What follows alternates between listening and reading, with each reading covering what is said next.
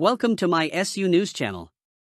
Jurgen Klopp reacts to Manchester United getting beaten by Newcastle in Carabao Cup.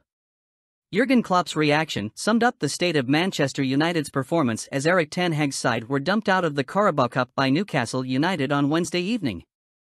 United delivered another dismal performance in front of their supporters at Old Trafford as first-half goals from Miguel Almiron and Lewis Hall gave Newcastle a deserved lead.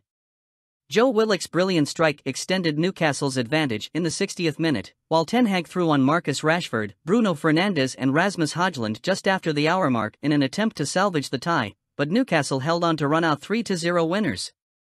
Liverpool, meanwhile, reached the Carabao Cup quarter-final as Darwin Núñez's superb effort sealed a 2-1 win away to Bournemouth. And as Klopp sat down to start his post-match press conference, the Liverpool manager winced as he saw the United's scoreline against Newcastle on a nearby TV screen.